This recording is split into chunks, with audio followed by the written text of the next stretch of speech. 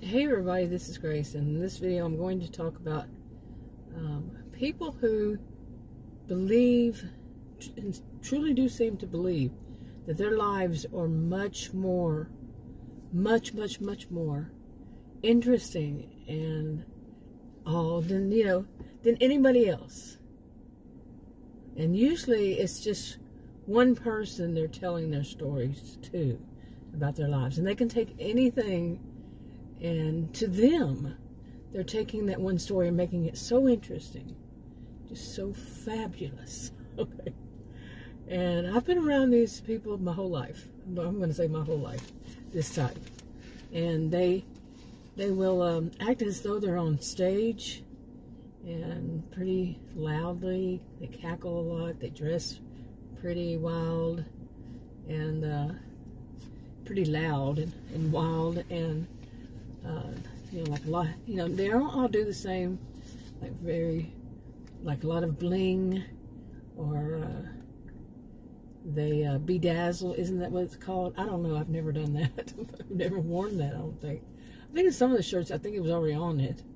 I don't know, but I wasn't a fan too much at all. And, but they're basically, histrionic. They want to be that center of attention. Doesn't matter how, negative attention, positive attention. I've been making videos about these types since like 8 years.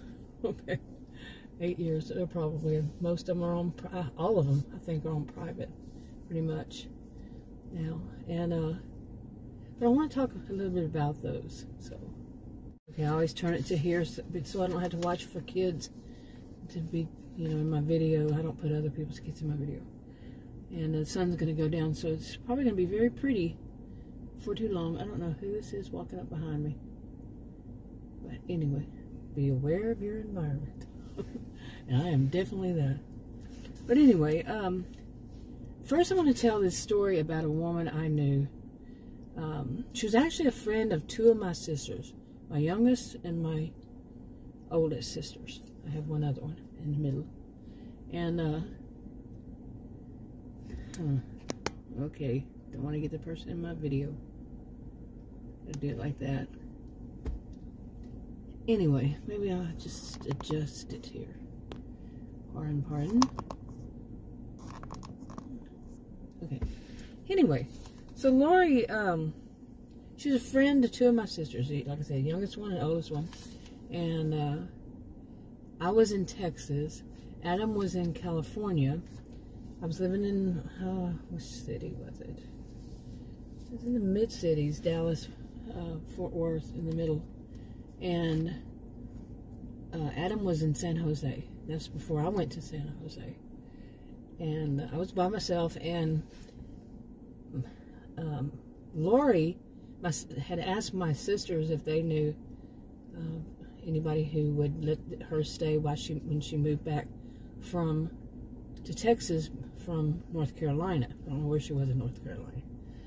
So they asked me, and I said, okay, sure, fine. Their friend Lori. I think I had met Lori maybe once before. I don't remember.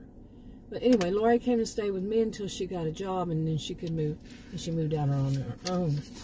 And Lori was, let's say, she was different for certain, and but she was nice. She was a very nice person, and overall, she wasn't one to do the thing of gossiping and all that. She may have been actually what some would call too nice, and she's rather because like she came back from North Carolina, and she didn't have anything. I don't know, I see a shadow moving. I guess somebody's over there.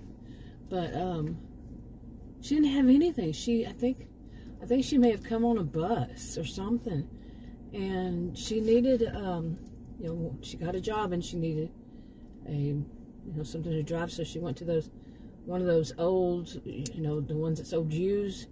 It was like really old, out of like you would think it would be in an old movie or something, to buy one. And I went with her. And the guy told her how much he would sell. It was a little pickup truck. Sell it to her for. And I said, no, I think that it could be a little bit lower than that. And Lori was like, no, that's okay. I'll take it at that. And the guy looked over at me and said, you sure, ma'am? I can lower the price. It was so funny. It really was funny, you know. I mean, I'm sure there were a lot of reasons why he could have gotten in trouble for selling at the price he did. And that's why he was looking at me like his eyes were real big, because I was saying, I think the price could be lower. But he could have been intimidated by me. I have no idea. But she took the price as it was. Well, to her, that was being somehow honest. But she didn't quite understand that he was lying. You know? And that's unfortunately, to many of them, that's a norm. I never liked that. I always got it down to way far down. Adam would tell me to play bad cop, and he'd play good cop, of course, when it's actually usually the other way around. But I play bad cop. You don't mess with my money, boy. I think I mentioned the other day that one of these guys, one time in my life I had a truck. It was a Ford. It wasn't, actually, I think I was saying that it was the 150, but it wasn't. Or was it? It had a king cab. It was a mid-sized truck. And I loved it. It got great gas mileage. During that time in my life, I was traveling a lot. And it was just great to have it. You know, it had the king cab too, so all that. But I got it down quite a bit. I think it was like a third of the price. Yeah, something like that. And the guy walked off mouthing, because he was trying all kinds of ways, and he was trying some logic that made no sense. And, well, I have a genius IQ, so I turned it around on him, and he was... I'm serious, he walked past that glass, and he mouthed the word bitch. And I said, yep, you're going to pay for that. And he did. So, yeah. It was funny to me. It was rude as can be. And he never should have done that. But that's part of what I wanted to talk about, too. And but you don't try to, you know, screw with somebody's money. You know, I don't use that other word. That's a no-no, you know. It's a, what is the word I'm looking for? Oh, well, I cannot remember the word. Nothing unusual. I'm really tired. Past week or so, I haven't slept much. So anyway, so back about Lori. So, you know, I realized she was just too naive, and, I mean, you know, she was and she wasn't. I think Lori had been through a lot, and in her life. So she got back on her feet, and she got a job as a manager, even in a restaurant, fast food. But it paid her well enough. She moved out on her own, and really, I didn't hear much from her after that, which was okay. You know, I've known lots of people that were, you know, moving around and all that. So, yeah. Okay. Now, Lori was, I would say that she was closest to my younger sister. And well, she was close to both of them. But she had a little problem with the younger one, in that she said that, now Lori was just maybe a year or so older than I. And my younger sister, she is 6 years younger. And Lori had some trouble with her. And she said whenever I call her, all she ever does is talk about herself. She says she'll go on and on, tell me how was her day, how everything went, and all that. She said, then when I want to say something, she'll say, oh, I gotta go. Okay, somebody else had walked by. So how many of us have had somebody like that in our lives? Now, she was my sister, the one she was talking about, and I knew that. I already knew that. So she, you know, she's telling me all about how she, you know, Lori was telling me all about how she just only wants to talk about herself, and only wants, you know, the things her life says, you know, really she didn't say that, but she just said she wants to talk about herself. And then when she finishes, she has to hurry up and go. And I said, yeah, I understand that. You know? I guess she was wanting some sage advice from me, which, yeah, there was none. It wasn't going to change anything. So anyway, she just kept talking on and on about the troubles, you know, and why can't, You know, she listened to her and let her have her say. And so when she finished, Lori finished talking, I said, well, let me tell you about what happened to me today. And she said, oh, I have to go. Think about that. She's complaining about my younger sister doing just that. Saying, oh, I got to go. And these are the people, as I was young then. And as I learned, these are the people who they do think their lives are so much more interesting. And you're just a boring person who does nothing, special, no fun. Boy, if they knew the truth.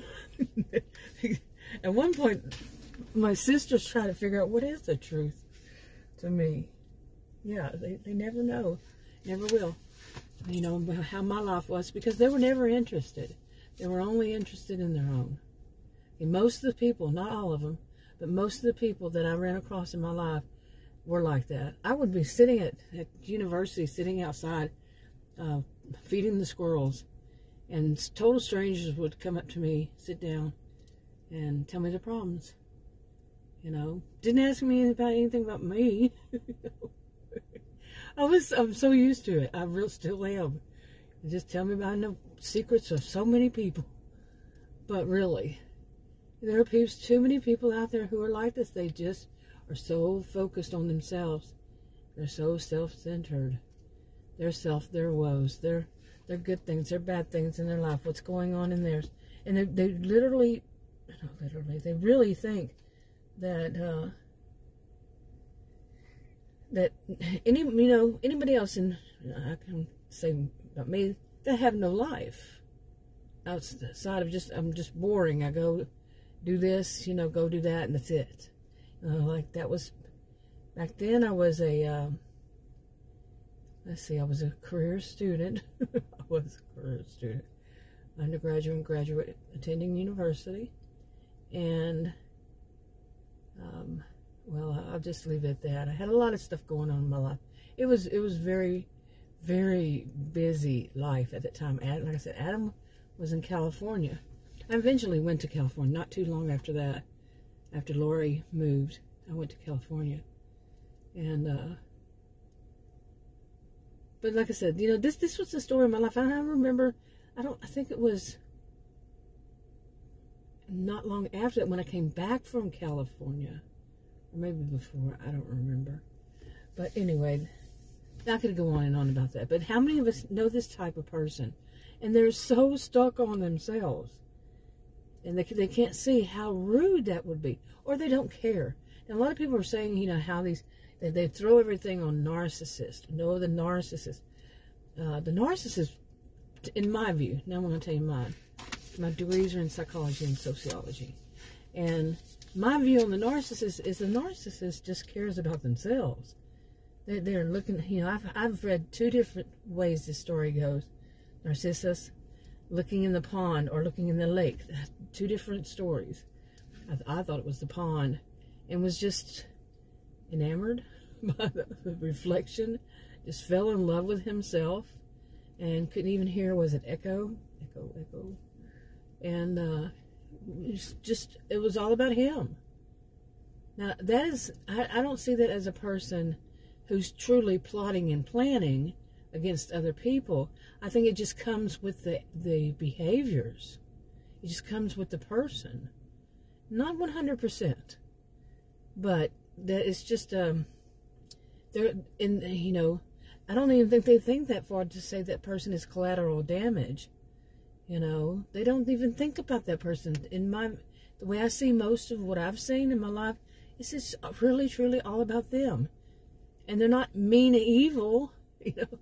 I've called people pure evil. But the mean evil, no, I think those are mainly the histrionics. Those are the people who just want to be on stage, like I've defined it. They have to be the center of attention and all that. That's the ones I think are the true pure evil. Well, the other ones are also the psychopaths, sociopaths. The other ones can be pure evil. Any of cluster B. Anybody can be. Okay, so anyway, my voice is going out, of course. But anybody can be, okay? But like I said, to me, the narcissist is one that's just in love with themselves. And some people say, well, the narcissist doesn't love themselves.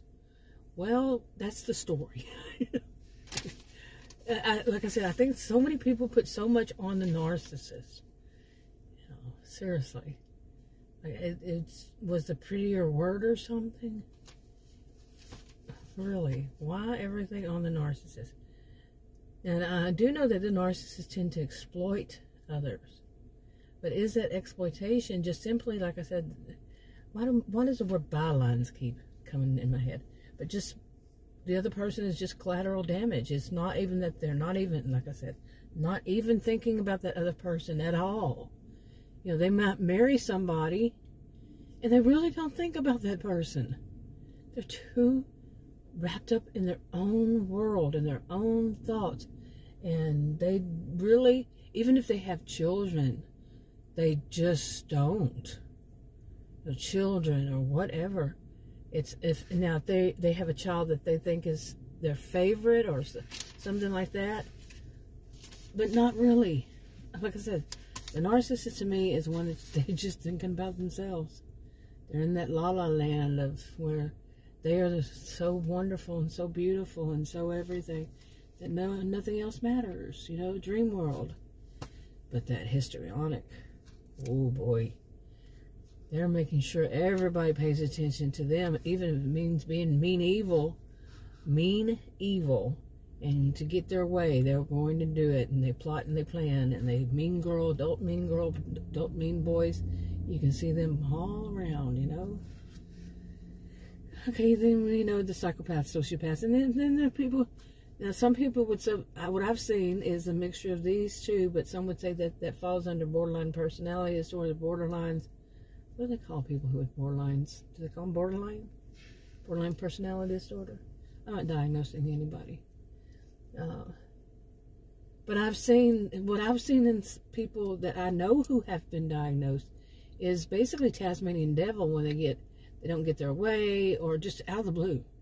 You know, I grew up hearing things about abusive people, like, you know, it was common to hear about abusive people and the cycle of abuse when I was studying to actually see the cycle and how it goes and stuff like that.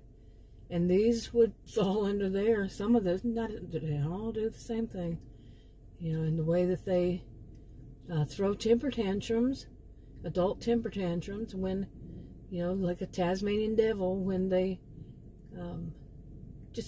it can be, like I just said, you know, when they don't get their way, but also just out of the blue, which might be more like something like if the boss got mad at them at work, they come home and they take it out on their spouse, or even their kids, or their dogs, whatever, and they throw a major temper tantrum, and they find some dumb excuse to do so, you know. But when I was studying and all, we didn't use that kind of terminology. It's it's borderline or it's this or that, and these were just abusive people. That's what they call them, just abusive people. You know, things have changed. People, you know, too many want to categorize. So, well, this one falls under the narcissist. This one falls under the histrionic. This one falls under borderline. This one falls under antisocial. You know, on. And then underneath that, there's this and there's that. And they're not truly sociopaths. Well, sociopaths, they don't even hear that anymore. It's like sociopath 1 or 2 or A and B, and all this fall under this one. I don't have the DSM-5. I have the DSM-IV-TR, right? But so I don't know what the DSM-5 has in it, but there's too much of categorizing. I understand that would be more of a tool for billing and basically categorizing. And, you know, diagnosing, and it doesn't go into a lot of detail. How could it? It would be several volumes, many volumes. But yeah, okay, so anyway, I went with the flow on that one. But these people like Lori, I'm tired of them. I am so tired of them. And let me tell you, I have, like I said, I was born around people like this, okay? And seen it, how old would I be, 3 or 4 years old before that I remember stuff? And I remember as a very young child, I always questioned, my favorite question was why. And I remember, asking questions like, why do people, when I'm a little kid, okay, why is it that some people are born in a family, but they turn out so different? Some are mean and some are good. Remember, the mind of a child, the language of a child. Why are they so different? Why is this one so sweet and that one's so mean and hateful, and things like that? As a young child, still want to know. But no, really, I have major clue. And anyway, these like I said, I've been around these all my life, and to tell you the truth, they think that their lives are so wonderful, so interesting, and they're not. I've heard so many stories by so many people who are like this, and they are very boring people. And they put it out there, projection, it's fine, it's all. They put it out there that the other person, oh, how I gotta go. But they also hint at, they think that the other person has nothing interesting going, or it's what is that word I'm looking for? That they are thinking their lives are so interesting when their lives are so boring. And yeah, they know that, but to somehow justify it in their mind that they're like that, they will say, well, you don't do anything anyway. You're just a homemaker, or you just take some classes. You see what I'm saying? They find a way to, well, I just said it, justify it in their mind, maybe. Or some of them don't even have that that about them at all, to where that they would need to justify. They don't really care. You see? Okay, pardon me, turn the AC on and off. You'll be hearing that, a lot of that, in the next few months. Oh, I have a feeling it's going to be really hot summer here in north central Texas, at least. Not plenty. But anyway, now back to these people.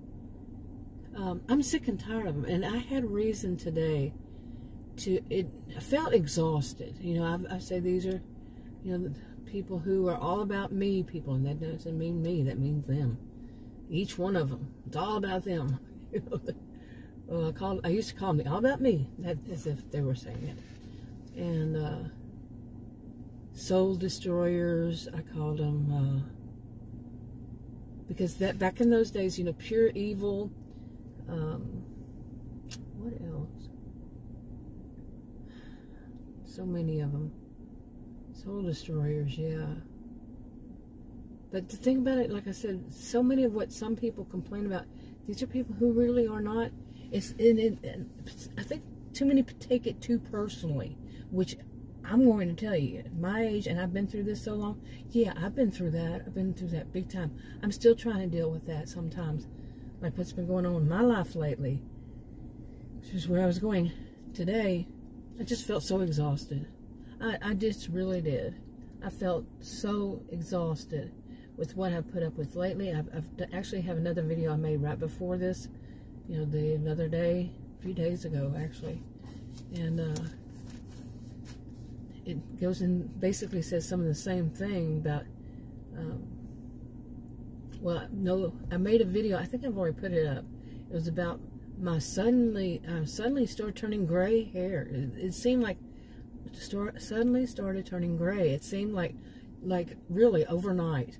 I mean, I look at myself in the mirror. I have to do things like brush my teeth and, put makeup on and this kind of stuff. Different times of the day, I see myself. The mirror's right there in front of the sink, or the bathroom, and I see myself, and I never had noticed it. But the past few days, few days before I made that video, it was like 2 or 3 days before then. How many days that would be, I don't know. But at this point, but I just turning gray, and I had been under a lot of stress, and on top of this lot of stress are people who were talking over me. I mean, my new doctor. Now listen, don't even know me, and you're going to cut me off before I say a word or two and tell me to answer open-ended questions with one word?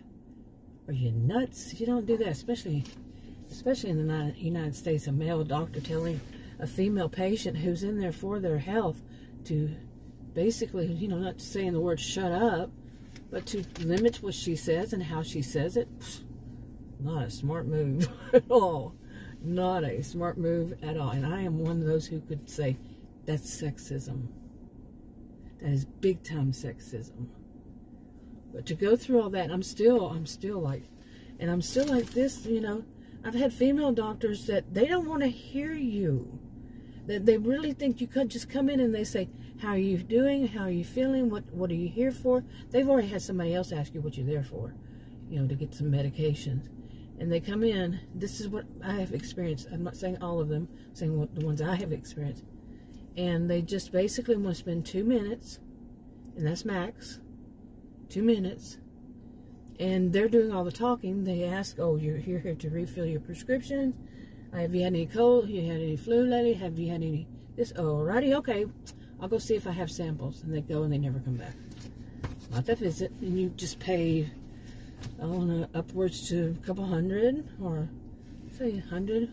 You know, if you don't have insurance like I do. I live in Texas and I'm a homemaker. Yeah, I don't have insurance.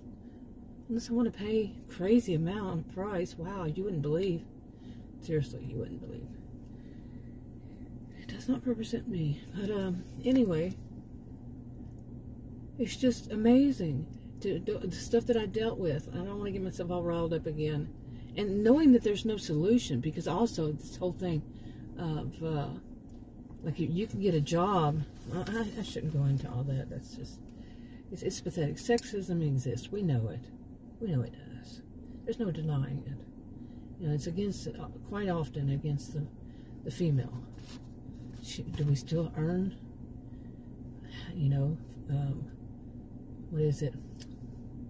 I know that people had started saying 70 cents to the male dollar, but no, ever since 1956 or so, it was the same amount, give or take one here, one there, and it was lower than that. There's someone wanting to make it sound like it was much better, but anyway. Okay, somebody beside me looking at me like, why am I talking to myself? Okay, but truthfully, I'm exhausted. These people, this type is exhausting to be around. And then when some people get around that type, you know, it could be it could even be your stepchild or your own child as an adult. And they get around the type that want to talk over you, and they start doing that. Yeah, it doesn't make for nice living at all.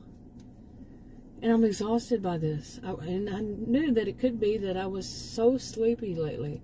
Because this kind of stuff will bother me, but I don't know that that's what it is. I think it's trying to say, screw you, doctor. I'm going to do the way I want to. Really. All these healthcare professionals that I've had lived the past, I don't know how many years, healthcare providers. I don't call them professionals anymore. Not those. No, they're not professional. And not this one either. You know, maybe as far as the medicine, but the attitude takes it totally away from it. You know, it takes away from it to me.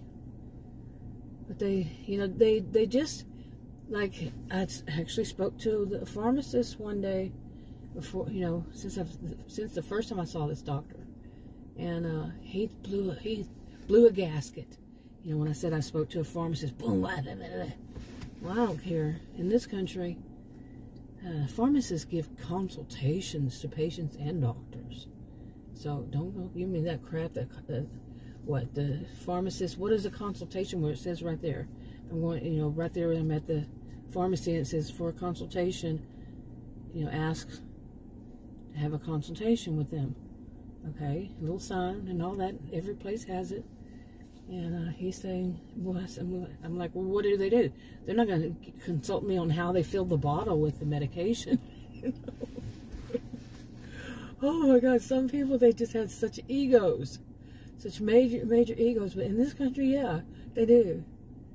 Yeah, no, that whole attitude of women are, you know, definitely. But all these that I've seen, and many of them, they even have this attitude that they're patients. They have the attitude that it's physician ego-centric, you know, centered. Okay, it's all about the physician. It's patient-centered care.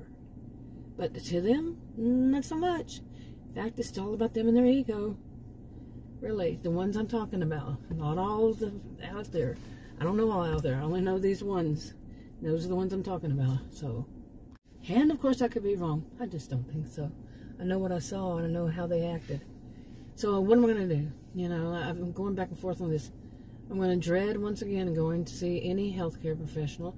I'm going to go out there and let me try to find a new one. And I've been trying to find a new one. How many years? Oh, that's about over 40 years. And trying to find a good one that isn't a jerk, isn't doing the medical cherry picking, medical lemon dropping, because I have a health condition that is rare. When I first heard about it, it was 1 in 33 million, as I say. So they don't know much about it, and they don't want to have to deal with it, having to learn, apparently, or whatever is their issue. They want to be mean and rude and hateful to me, so I will move on. Guess what? My feet are going to be firmly set in the ground. I am so tired. I'm really so tired. And this one apparently cannot count. I take 4 of one of these medications a day. So, and he was supposed to order for 90 days. And he ordered 100 pills. So, then I tried to get the nurse to fix it. Apparently she forgot. Nurse or MA, whatever is his main one. I don't know. Some people, you know, if they're in a position and they can't think about that, and anyway, maybe they're all thinking about how interesting their life is and how boring mine is. I did a video just the other day saying the excitement in my life. I'm telling you right now, and I was kind of being funny about, I don't think anybody knew, but I was talking about my toenail that the dogs kept, you know, okay, gross stuff, but my dogs kept, I don't know why, they kept focusing on my left foot. That's the one that I hurt that knee in February 2020, and they kept focusing on that left foot and the toe, and they would run out the back door, and bam, they'd hit that, both going out, coming in. I'd move, I'd try to jump. They're going to hit it. They're going to, then, as soon as I turn around, they're going to come run right there and hit it. It was so freaking weird. Anyway, it's still falling off. The doctor looked at it. Said, yeah, it's going to be replaced by a new one. Oh, wait, but it still looks weird. I think I also mentioned that we were having 2, how would you put it? How would I say that politely?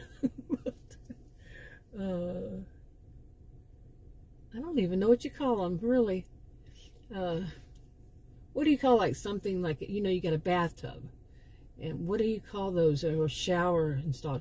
But it's not the bathtub, it's not the shower, it's not the sink, but the other thing, I know what the name of it is, but what do you call those all together? Bathroom not fixtures, what do you call them? Wow, I'm getting older, can't you tell? But anyway, we had 2 of those installed in 2 of the bathrooms, one in each bathroom, and that was so exciting. Actually, I should talk about how chaotic it was. You wouldn't think, just having 2 of those additional things, you know, and one in each, how much drama that caused. And I'm not just talking about the day that was these were installed just a couple days ago, I think. There was some cute things to it, like one of my dogs, the American Pit Bull Terrier. He's got such a good, he's a rescue, he was such a good attitude about things. And the guy that was, one of the guys that was installing it was in the, there's a little bitty, it's in its own room. And he was doing that, he turned around, and Adam was, I guess, walking toward it and saw that they broke through basically a wall that we had put up, you know, so they couldn't go and mess with the people installing it, the plumbers. And it was a little short bookshelf and a little short desk, and they broke through the bookshelf to get there, and both of the dogs, and they ran there. But the American Pit Bull Terrier, one with such a great attitude, he was just sitting there. He had stretched his body out, and he puts his arms, front arms across one another, and just sitting there watching the plumber do it. And the plumber turned around and got scared. I wasn't there. That's not funny. It's not, really not. But actually, they were laughing, about it themselves, and because he's just such a friendly dog. But around it all was so much chaos. Adam running around saying, "How did that happen?" And I'm like, I wasn't even there, so don't even, But I mean, the dogs create so much chaos. These were both rescued different times, years apart, and not the same place and all that. And they were rescued. The first one was a puppy. The other one was still a puppy, but he was 8 months old. The other one was a month and a half. Yeah, wow. But so my life, what I was saying was my life is not interesting. Wasn't interesting. That was the most interesting thing at that time. But I was happy with it, with not having too much, because I had already have too much. I had to have too much going on in my life with all these things that was going on, and it was exhausting. It had been exhausting. So I was glad that there was my own life was it. The toenail and the dogs doing that, and what's being installed and all that. Still chaotic. But it was just so exhausting, all the other stuff, that I don't think I could have handled anything more. Now, all this time, I was thinking, I really, really need a vacation away by myself. Now, yeah, I really do. I need a vacation. Calgon, take me away. I want to go on vacation, though. But, I don't know.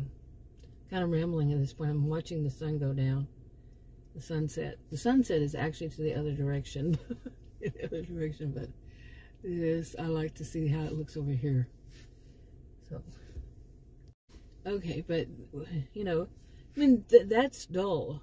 But the stuff that I couldn't talk about, I just couldn't, because my brain said no. It's just so usual. It's my norm is to say something bad's going on, because it's lather, rinse, repeat in my life. So many histrionic people, and I'm not wanting them in my life as far as being in my life. But hey, I need a doctor. Hey, I need a pharmacist. Hey, I need this. People. I need a grocery store. If I could find one I could go to. That stuff didn't. Well, anyway, go on and on with that. I could talk about the being lied to and these kinds of things, but I don't know. Okay, I'm getting distracted here, sorry. But anyway, some of these people, they could sit there. Now, I can't do it. I can't tell, that they fabricate so much. See, I'm not even one that can tell, the whole thing of, truth is stranger than fiction, that quite a bit. But the first one I knew was this. She would make, when she was young, she'd go to laundromats and do her laundry, of course, and could tell a story, of something that happened while there that took all of probably 5 minutes to happen, but she would make it a 30-minute story, and there was nothing interesting in that story. Mine is, she would make up stuff to be interesting with her stories. Just make up crap. I can't even do that. I'm just too, and some of it's too bizarre. Who would think, I have said this part about a doctor behaving like that. Who would think, seriously? A lot of people, there's laws against it. But, how much can a person continue having these kinds of experiences? Well, with the medical cherry picking and lemon dropping and all that, so they look like perfect doctors. It does play a role. And a person with a rare 1 in 33 million people have it condition, well, Anyway, I'm kind of rambling. Like I said, I'm watching the sunset. A little peace. I'm going to go home and my household. I won't just say the household. There's going to be so much chaos. What is this person driving? You know, I got to see this. I have no idea what that was. It wasn't a bicycle. It was motorized, and it wasn't a motorcycle. It wasn't really a scooter, or I really honestly don't know, but it was a mom and her baby. Or I guess it was a weird way it looked all around. So anyway, I'm not gonna be able to see more to really understand it. Okay, I guess I'm gonna wrap this up. But I'm enjoying, you know, it might seem strange that I come down here to do videos, but I've said before that inside my house is just too, all these years, almost 9 years on my original channel, it's just too noisy. It just is. So I come down here and have some peace and quiet by myself, and guess what? I actually get to talk without somebody trying to tell. Sometimes it's that of somebody else having something urgent right then, or the dogs have something urgent right then. As I say, I try to go for to do one mission. I'm on a mission to do one thing. Okay, I'm exaggerating. I'm sounding histrionic. But, you know, like I'm just going to get myself a soda with some ice, you know, a glass of soda with ice. And 30 minutes to an hour later, because along the way, I say I cannot just go and do a straight path, because somebody's going to stop me. They have something urgent, or, you know, all these years, different people, I guess, and animals, because something is urgent right then. And of course, you know, yeah, I can stop, but anyway, that's a whole separate video, and it's getting dark. My alarm's got 1 minute before it goes off. Watch it go off right as I say that. I'm really good at doing that. And so that's my alarm to go take my diabetes medicine. And so I'm going to wrap it up. Talk to y'all in another video. Bye.